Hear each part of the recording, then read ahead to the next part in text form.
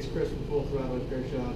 You know, everyone talks about ethanol fuel and how it's such a big problem with all these little small engines, dirt bikes, four-wheelers, lawnmowers. But what it does, it gels up. I took the carburetor off this. This is a perfect example of what ethanol fuel does when it sits for a long period of time. This is just the worst one I've ever seen before. So I have the carburetor part over here on the bench. I'll take you over and I'll just take a look at it. Well guys, I just cracked this carburetor open off this little tiny four-wheeler and this is what was inside. That is like the grossest thing I've seen in the carburetor so far.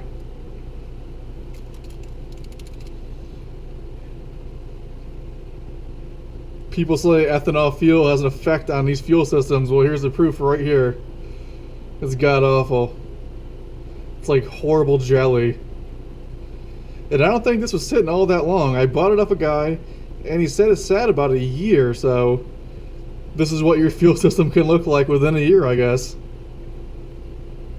I'm just gonna break this down and get her in the cleaner.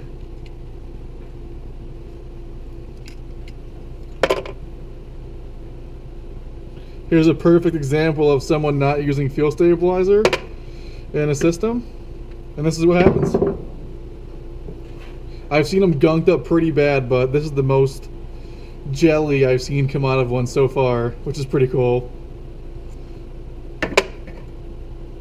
So the rumors are true. Just gonna take all these little plugs out of here and I'll stick them in the cleaner, and hopefully it comes out like new again.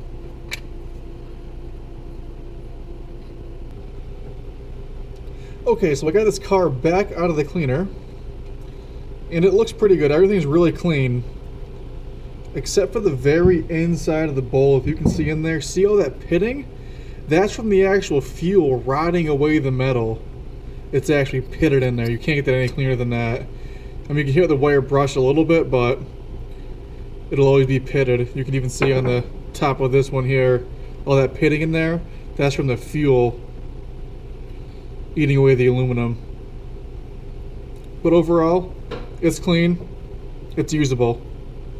Now, you don't have to use an ultrasonic cleaner, you can use carb cleaner. Something like this here. Basically just spray out all the jets, get everything nice and clean. You can also take a piece of a wire brush, clean all these small holes, all the jets out. I like to use a torch cleaner. They're cheap, you can get them anywhere. Clean all the jets out with it. Get everything looking pretty good. The only thing you have to worry about with the carb cleaner is the gaskets. Basically, if you touch these gaskets here with any carb cleaner, they're going to swell right up, they're going to get ruined. So if you're going to use carb cleaner, make sure you move any rubber, any gaskets that can get ruined on there. Because this is from a little Chinese four-wheeler, and the parts are pretty hard to find. Other than that, it's good to go. And one thing you can do to make this from stop happening is to use fuel stabilizer. This stabilizer here is more of an all-around use. You'd put this in your fuel all the time, run it all the time. It kind of eliminates the problem from ethanol. If you're going to store it, typically I use something like this. Fuel stable storage. This seems to work the best.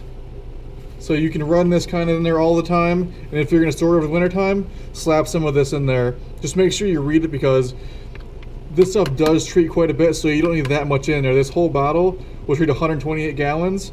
This one treats 25, so this one you put a little more in there. Maybe like a shot glass in a lawnmower or in a snowblower or one of these little four-wheelers will do the job for you. If you use this kind of stuff, you'll stay in good shape. It kind of eliminates this kind of problem from happening. But I'll reassemble this, I'll stick it back in the wheeler, and I'll see if I can get it running.